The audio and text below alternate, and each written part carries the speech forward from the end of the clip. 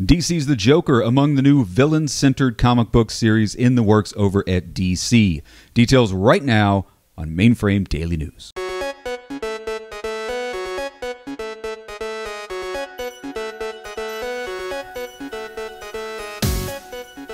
Hey guys, welcome to Mainframe Daily News, your source for the geeky headlines of the day, every single day, right here on YouTube. If this is your first time to the channel, please take a second, click that subscribe button, and join us here every afternoon for all the nerdy headlines in the world of fandom. Today's story comes from the folks over at Hollywood Reporter.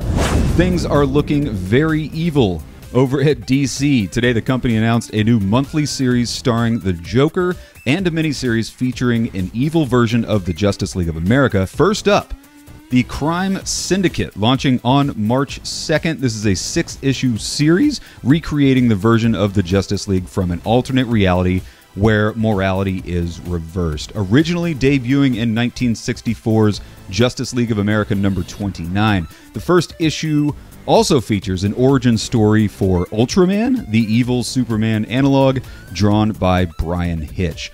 Up next, The Joker, which launches a week after Crime Syndicate. The Joker is an open-ended series written by current Batman writer James Tynion that is a spin-out of events in the primary Batman series as the Joker goes on the run internationally, pursued by none other than former Gotham City Police Commissioner James Gordon.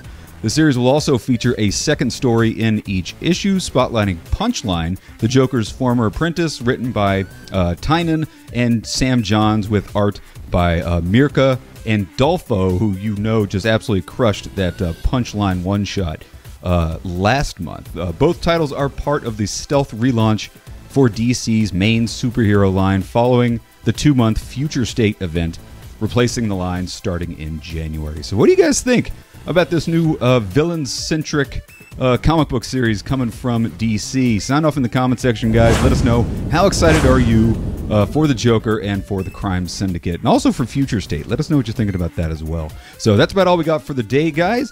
Tune in tomorrow for more daily nerd news right here on Mainframe Comic-Con, and take a second, click that subscribe button, and we will see you here tomorrow with all new crop of news. Until then, have a fantastic day.